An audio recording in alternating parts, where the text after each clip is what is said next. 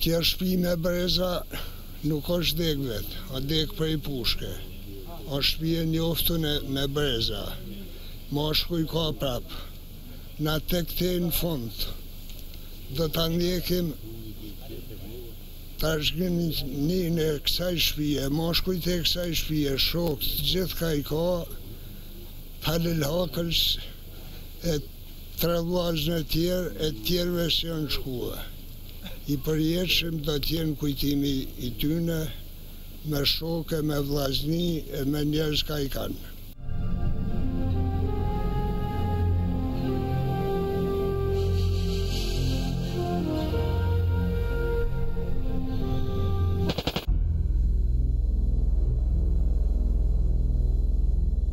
Imazhet që po shihni të krijojnë përshtypjen e një objekti të fortifikuar apo një burgu të sigurisë së lartë. Në të vërtetë, këto janë pamjet e kullës shekullore të familjes Haklaj, rrezmalit të Shkëlzenit në Tropoj. Banesa e ngurtë, një ndërtim karakteristik i malësisë së Gjakovës, ndodhet në një pikë strategjike në fshatin Kërnaj dhe mban në kontroll gjithë pllajën e Tropojës, nga Bajramcuri deri në kufirin me Kosovën. Kjo kullë dhe djemte saj do të ktheheshin në protagonistët kryesor të asaj që sot njihet me emrin Dosja Tropoja. Po si u përfshi kjo familje në tragjedinë tronditëse të Tropojës, cilat janë përgjegjësitë dhe krimet në të cilat u përfshin disa prej djemve të saj? Pse pikërisht Haklajt u bën objekti i goditjes dhe më pas u kthyen në protagonistë të tragjedisë që përgjaku Tropojën? Pse kulla shekullore me mure guri afro 1 metër të trash u kthye nga një banesë karakteristike e zonës në një kështjell të fortifikuar të kohëve moderne? Deri në fillimin e viteve 90, familja Haklaj ishte një nga mira familjet e thjeshta të Tropojës. I pari i saj, Isuf Groshi, ishte një nga personat më të njohur dhe më të respektuar të malësisë së Gjakovës, ajsa dhe sot bëmat dhe shprehjet e tij vazhdojnë të kujtohen për urtësinë, zgjuarsinë dhe mprehtësinë e tyre. I biri, Muharrem Haklaj, do të kishte 7 fëmijë, 5 djem dhe 2 vajza. Pothuaj të gjithë fëmijët do të kryenin studimet e larta dhe do të arsimoheshin në shkolla profesionale. Hamdi Haklaj, më i madhi nga 5 djemtë e familjes Haklaj, lindi në vitin 1950 në Kërnaj. Ai është baba i 6 fëmijëve, 3 djem dhe 3 vajza. Hamdiu kreu studimet e larta në Fakultetin e Veterinarisë në Kamës. Pas përfundimit të studimeve, ai u kthye në Tropoj dhe fillimisht punoi si veterinar.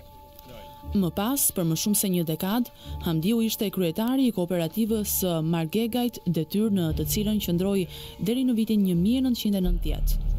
Ai së bashku me të vëllain Shkëlqimin do të ishin ndërmbështetësit e parë të Partisë Demokratike në Tropoj. Por besimi i tij ndaj të sapo ardhurve në pushtet do të thyej në vitin 1992, kur së bashku me të vëllain Halilin do të qëndronin për 6 muaj në burg me akuzën e një vrasje me mjete të forta në Tropoj. Hamdiu u lirua nga burgu për mungesë provash, duke rezultuar i pafajshëm për krimin e vrasjes. Për herë të fundit, Hamdi Haklaj do të shihej të shëtiste lirisht në Tropoj në fillim gushtin e vitit 93. Prej këtij momenti, Hamdi Haklaj do të ishte në ilegalitet dhe për më shumë se një dekadë gjysmë duke u shfaqur shumë rrallë në vendlindjen e tij. Ai do të emigronte në Gjermani, ku do të qëndronte për 5 vite me radhë, deri në 5 janarin e vitit 1998, kur vëllai i tij Shkëlqimi do të ekzekutohej pas një prite në qafën e Luzhës. Pas ngjarjeve tragjike në vitet 98-2000, Hamdi Haklaj do të etiketohej nga media me nofkën Padrino.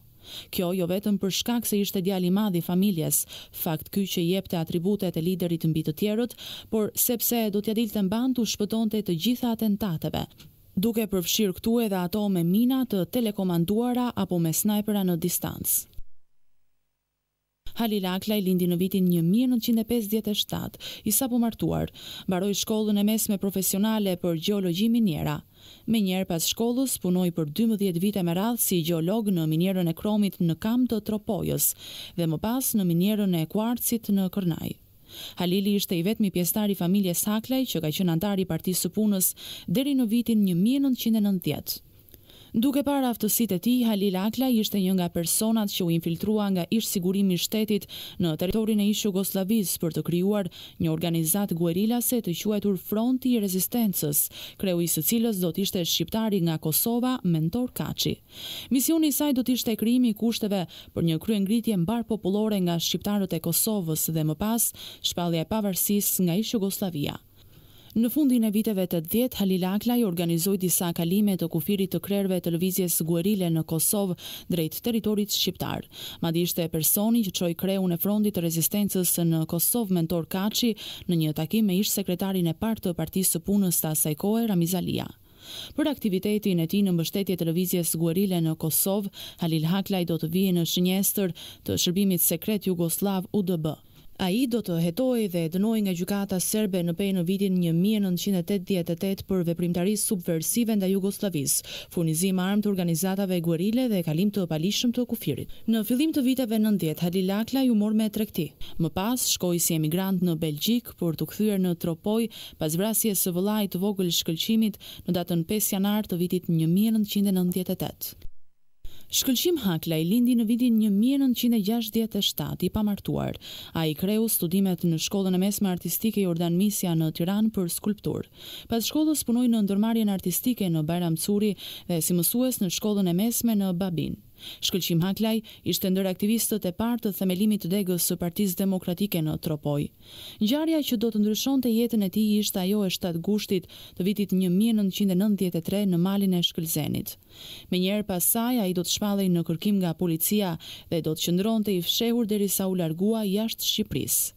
Ai u kthye në Tropoj pas trazirave të vitit 97, në momentin që u vras apo kishte nisur punë si punonjës policie në doganën e qaf prushit në rrethin e Hasit.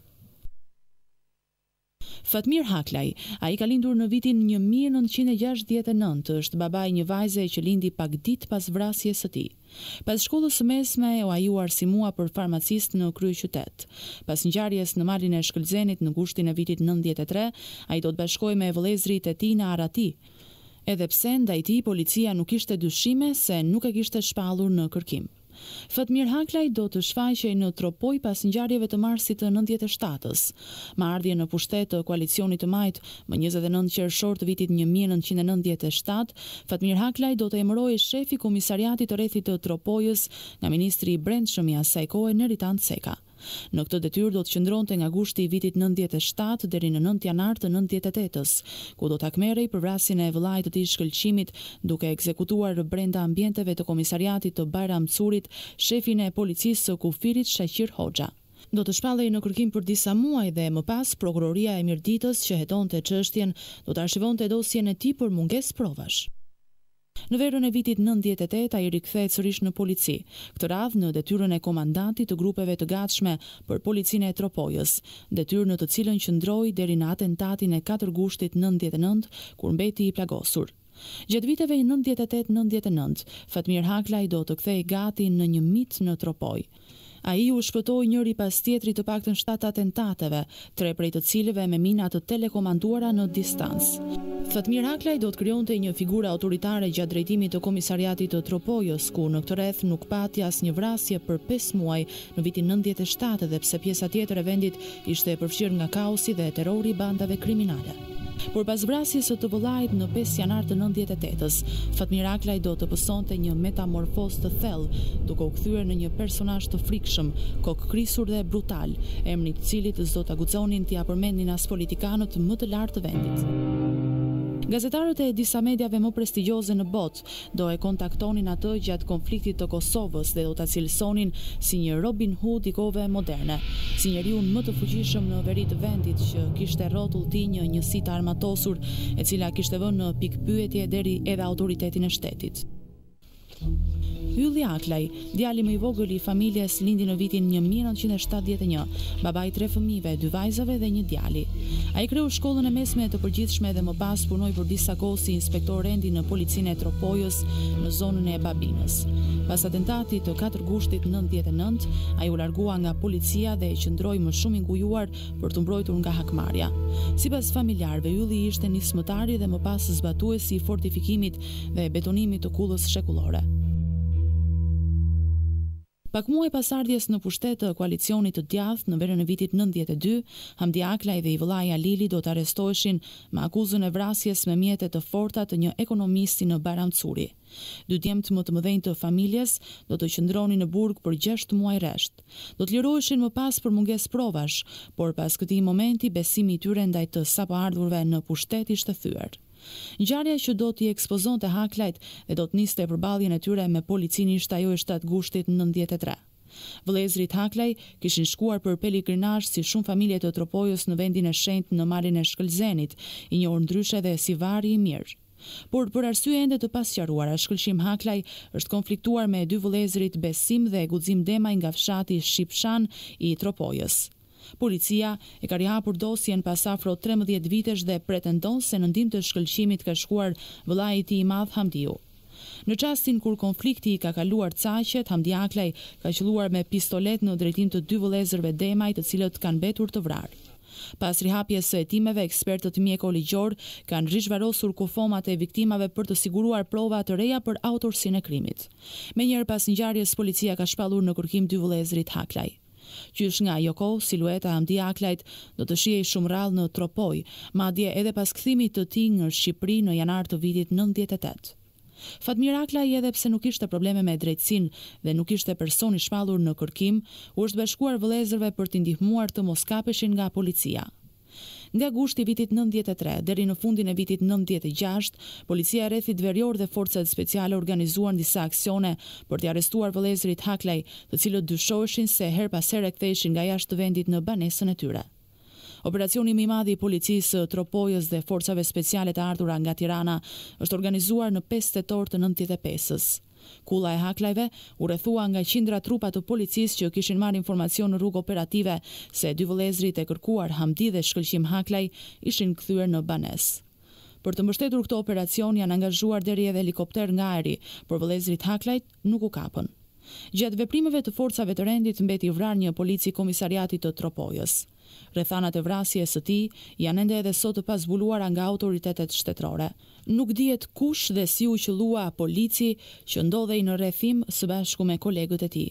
Pavarësisht faktit se kanë kaluar 14 vite nga ngjarja e Shkëlzenit, Hamdi Haklaj nuk është gjykuar asnjëherë për të, pasi nuk ka patur prova të mjaftueshme për të argumentuar fajësinë e tij.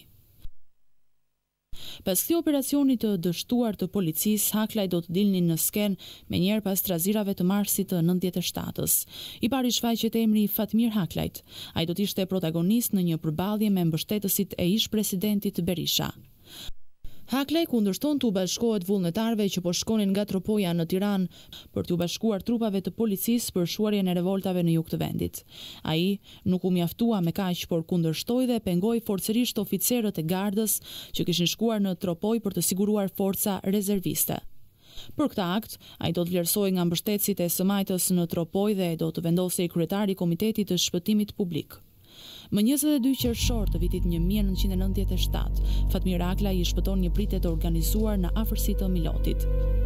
Ai kishte udhëtuar së bashku me djalin e Xhaxhait Sokol Haklaj, ndihmës gjyqtar në Skrapar dhe një mikun e tyre nga Tropoja, Agron Gjyriçi, për një rast urgjent në Tiranë. Sokol Haklaj kishte marrë përsipër që të çonte në Tropoj Ibrahim Rustemin, efektiv i forcave speciale. Rustemi për disa kohë kishte qëndruar pranë grupit të shoqërimit të deputetit të demokrat Azem Hajdari. I vëllai i Rustemit ishte plagosur për shkak të një konflikti asmërie dhe ndodhej në gjendje të rëndë. Familjarët e tij, duke ditur miqësinë me Sokol Haklajn, ja kishin kërkuar si nder këtij të fundit që të sillte nga Tirana Ibrahimin pasi rrugët ishin të pushtuara nga bandat e grabitësve.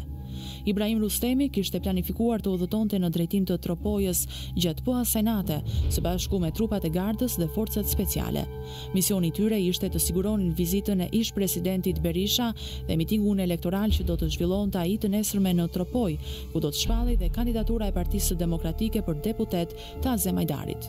Rustemi lë njoftim në banesën e vet se nëse e kërkonin nga reparti, të thoshin se ai ishte nisur përpara me Sokol dhe Fatmir Haklajn për shkak të një fatkeqësie që i kishte ndodhur. Kur autovetura e tyre mborin në Milot, bie në një prit të rrept dhe qellohet njëherësh nga 5 persona me arma automatike. Përpasoj vritet ndihmës gjyqtari Sokol Haklaj dhe efektivi i forcave speciale Ibrahim Rustemi. Autorët e pritës kanë kujtuar se i kanë vrarë të 4 udhëtarët dhe njëri prej tyre është afruar me automatik në dorë për të dhënë plumbin e fundit. Në momentin që ai ka vendosur tytën e automatikut pas veshit të Agron Gjyriçit, që për fat kishte shpëtuar, Fatmir Haklaj qëllon me pistolet ndaj tij duke lënë të vdekur në vend. Autorët e pritës ishin pjesëtar të një bande të njohur në zonën e Mirditës.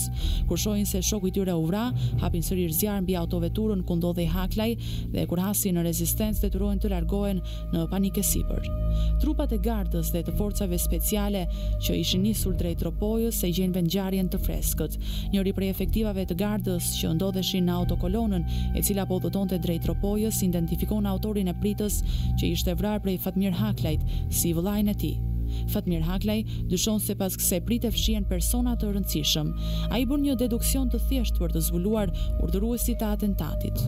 Kush e dinte se efektivi forcave speciale Ibrahim Rustemi po udhëtonte me të drejt Tropojës? A mos kishte dyshime se Rustemi kishte bërë kompromis me Haklajt e njohur si mbështetës të deklaruar të kandidatit të Partisë Socialiste në Tropojë mjekut Din Selimi? Disa ditë pas pritës, Haklaj identifikon autorët e saj dhe lidhjet e tyre në Tiranë. Hakmarrja për këtë atentat është e pamëshirshme. 3 nga 4 autorët e mbijetuar të atentatit të Milotit ekzekutohen njëri pas tjetrit në rrethana ende të pazbuluara. Familjeve të 2 prej tyre u digjen kullat në fshatrat e Mirditës. Ndërsa i mbijetuari i fundit prej atentatorëve, një emër i njohur i botës së krimit në zonën e Mirditës, u ekzekutua gjatë një shkëmbimi zjarri me forcat speciale në vitin 99 në Mamuras. Kufumat e pritës së Milotit nuk ishin kthyer ende në Tropojë, kur zhvilloi mitingu elektoral në sheshin qendror të Bayramcurit. Gjatë këtij mitingu ndodh një tjetër konflikt. Këtë radhë është shkëlqim Haklaj, i cili reagon ashpër në momentin që ishte duke folur ish presidenti Berisha. Irritimit të Haklajt i është bashkuar edhe Feriz Kërnaja, i sapo dal nga burgu. Feriz Kërnaja ishte bërë i njohur për shkak se kishte qëndruar për disa kohë në të njëjtin burg me kryetarin e Partisë Socialiste Fatos Nano. Madje një foto e përbashkët e Kërnajës, Fatos Nanos dhe Nehat Kullës, një nga kapot e njohur në kryeqytet, ishte botuar në shtypin e kohës. Gjatë zgjedhjeve të 29 qershorit, Haklajt mbështetën kandidatin e Partisë Socialiste për Tropojën duke dalë haptasi kundër kandidatit të PD-s Azem Hajdari. Vëllezrit Haklaj do të ndihmonin gjatë fushatës elektorale për referendum dhe pretendentin për fronin mbretëror Leka Zogu gjatë një vizite të tij në rrethin e Tropojës. Kundërshtarët e monarkisë tentuan të pengonin vizitën e Zogut, por në krah të tij, për krah shumë djemve të Tropojës, u rreshtuan edhe vëllezrit Fatmir, Shkëlqim dhe Ylli Haklaj. Pas zgjedhjeve parlamentare, Hajdari u shpall deputet i ri i Tropojës, por situata do të ndryshonte në disfavor të së djathtës, për shkak se e Majta fitoi zgjedhjet në të gjithë vendin dhe Fatmir Haklaj, me propozimin e degës lokale të Partisë Socialiste, do të merrte detyrën e shefit të komisariatit. Më 17 shtator të vitit 1997, deputeti i demokrat Azem Hajdari do të plagosej në parlament nga deputeti socialist i rrethit të Hasit Gafur Mazreku. Një ditë më pas, më 18 shtator të 97-s, dega lokale e Partisë Demokratike në Bayramcuri organizon një protest për të denoncuar plagosjen e deputetit të Tropojës. Organizatorët e protestës paraqiten në polici dhe i kërkojnë leje shefit të komisariatit Fatmir Haklaj. Haklaj u jep leje për zhvillimin e mitingut, por kërkon që ai të mbahet në kompleksin e lojrave me dorë në qendër të qytetit. Mbështetësit e shumë të Partisë Demokratike fillimisht grumbullohen në kompleksin e lojrave me dorë, por më pas protesta vazhdon në rrugët e qytetit. Fatmir Haklaj, i njoftuar për rrjedhën që kishte marrë protesta, vendos të përballet personalisht me drejtuesit e saj. Ai u del përballë protestuesve në shëtitoren e Bayramcurit. Haklaj debaton ashpër me disa nga organizatorët, madje qellon me grusht të njërin prej eksponentëve kryesor të protestës. Që nga ky moment protesta shpërndahet, por Fatmir Haklajt nuk do t'ia falin kur ato që bëri. Ai do të qëndronte edhe për 4 muaj të tjerë në detyrën e shefit të komisariatit, madje gjatë kësaj kohe do të vendoste rregull dhe rend në Tropojë, diku me fjalë, diku me forcë. Bandat e grabitësve që kishin pushtuar rrugët dhe bënin kërdin preferonin më mirë të mos përballeshin me të, sepse më shumë se sa arrestimit dhe burgut i druheshin dëshkimit hakmarrës të tij.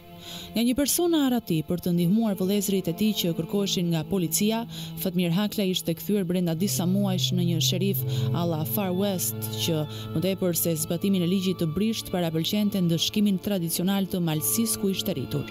Për 5 muaj me radhë në Tropojë nuk ndodhi asnjë vrasje, edhe pse ishte viti 97 dhe armët ishin në duart e gjithkujt. Personat problematik preferonin më mirë të largoheshin ose të rinin urt, sesa të përballeshin me dorën e hekur të Fatmir Haklajt, Haklajt, që i veshur edhe me uniformën e shtetit ishte bërë njeriu më i pushtetshëm në veri të vendit. Por asaj që Fatmir Haklaj i trembej, ndodhi pikërisht në momentin kur ai mendonte se kishte vënë gjithçka në vijë. 3 ditë pas vitit të ri të 98-s, vëllai i tij shkëlqimi ishte emëruar polic në doganën e qafprushit në rrethìn e Hasit. Pas ditën e 5 janarit, shkëlqim Haklaj dhe kunati i Fatmirit Artur Demiri ktheheshin nga Hasi me një Ford Nissan Terrano ngjyrë blu. Motra e madhe e Haklajve, Aisha, kujton ngjarjen që nisi përgjakjen e Tropojës. Me datën 5 janar 1998, në orën 4:30 pas dite, tek po kthej nga puna nga qafprushi, ku ishte emëruar polic në dogan, bashkë me Artur Demirin dhe Avdi Bushpapën, po të dy ishin polic njëkohësisht. Këtu, po në këtë vend, u dalin prit, cilët ishin të pozicionuar në 2-3 pozicione, në një transhe sipër, edhe në një grop këtu poshtë, dhe i qellojnë me automatik dhe me granata dore. Shkëlqimi arrin dali gjallë nga makina me një pistolet në dorë, i cili duhet kishte qelluar disa herë sepse i gjindën vetëm 2 fishek në gojën e armës, kurse Avdi Bushpapa futet këtu poshtë në pyll edhe synon të arrijë në fshatin Vlad, në cilin edhe arrijnë edhe merr edhe 5 fshatar nga i fshat edhe ju vjen ndihmë të vrarëve. Kurse brenda në makini pa lëvizur fare ngelet Artur Demiri, kunati vllait i Fatmirit. Makina po udhtonte për Bramcor, po ktheheshin pra nga puna dhe po udhtonte për Bramcor. Autorët e pritës përbënin një komando të pajisur mirë me arma automatike dhe mitraloz të rënd. Të informuar për lëvizjen e shkëlqim Haklajt, ata ishin pozicionuar në prit duke mbajtur në vëzhgim për orë të tëra rrugën që të ngjit nga Paçi drejt qafës së Luzhës. Zjarri i tyre gati rezultoi 100% i sakt, sikur shkëlqim Haklaj të mos u kishte mbijetuar breshërive të para dhe të mos shkëmbente zjarr me një pistolet që kishte me vete, duke i dhënë kohë një personi të tretë që ndodhej në makinë të shpëtonte i gjallë duke u larguar drejt një pylli që të nxjerr në fshatin Vlad. I mbijetuar pas një gërvishtje nga prita, një polici komisariatit të Bajramcurit do të shpejtonte sa i hanin këmbët për të mbërritur i gjallë në fshatin Vlad ku kërkojnë ndihmë. Trupat e 2 të vdekurve u transportuan drejt morgut të qytetit me autobusin e linjës Krum Bajramcuri, i vetmi mjet i cili kaloi pas atentatit në ataks rrugor. Fatmir Haklaj, kur mësoi se viktimat e pritës ishin vëllai dhe kunati i tij, u betua se akmarrja për vrasjen e tyre do të ishte e padëgjuar ndonjëherë. Ai kontaktoi po atë natë me dëshmitarin e vetëm të mbijetuar nga atentati dhe mësoi prej tij se kush kishte qenë pjesë e komandos që organizoi pritën. Ky dëshmitar okular, duke qenë banori i Tropojës, identifikoi pjesën më të madhe të autorëve të pritës, një pjesë e mire të cilëve kishin qenë të veshur me uniforma kamuflazhi, por pa maska në fytyrë. I tmerruar nga ajo që pa dhe i trembur për rrezikun serioz që i kanosej atij vetë dhe familjes së tij, polici Avdi Bushpapa u largua menjëherë jashtë vendit. Ky dëshmitar që i mbijetoi atentatit sot përbën çelësin e zbërthimit asaj që quhet Dosja Tropoja. Ai as që është marrë ndonjëherë në pyetje nga prokuroria apo policia shqiptare për të dëshmuar çfarë pa atë pasdite të ftohtë dimri në qafën e Luzhës. Ky dëshmitar vazhdon të jetojë larg Shqipërisë, ndoshta për të mos u kthyer kurrë në Tropojë, atje ku pa vdekjen t'i shkelte syrin. Për fat të keq, dëshminë e tij e mori Fatmir Haklaj, shefi i komisariatit të Tropojës, që në vend të zbatimit të ligjit vendosi të zgjidhte gjërat ashtu siç dinte ai, alla Far West, me grykën e pushkës. Për autorsinë e vrasjes së vëllait dhe kunatit të tij, Fatmir Haklaj do ta drejtonte gishtin pikërisht tek ata me të cilët ishte konfliktuar disa herë edhe publikisht. Në një intervistë që do të jepte pas ngjarjes për një stacion televiziv austriak, Fatmir Haklaj do të deklaronte se për këtë vrasje do të ekzekutonte 30 veta. Njeriu më i fuqishëm i Tropojës jo vetëm ishte prekur thellë në krenarinë e tij, por ishte goditur në pikën më të dobët.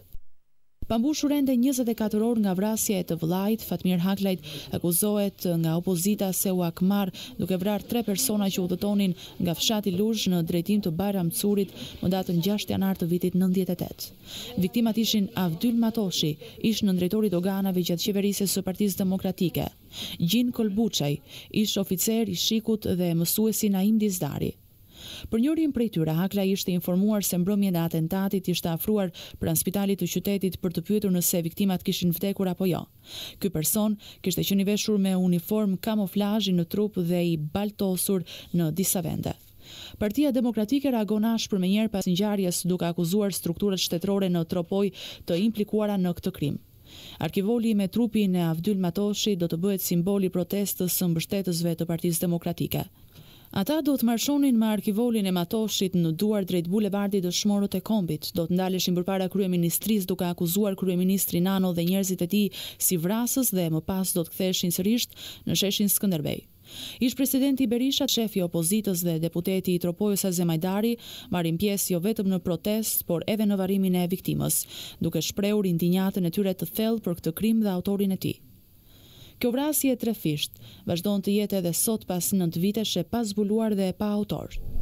Pavarësisht asaj që ndodhte në Tiranë dhe atyre çfarë thuheshin në media, Fatmir Haklaj do të vazhdonte të qëndronte në detyrë deri në datën 9 janar të vitit 1998, kur do të qëllonte në ambientet e komisariatit të Bajramcurit vartësin e vet, Sheqir Hoxha, shefi policisë së kufirit.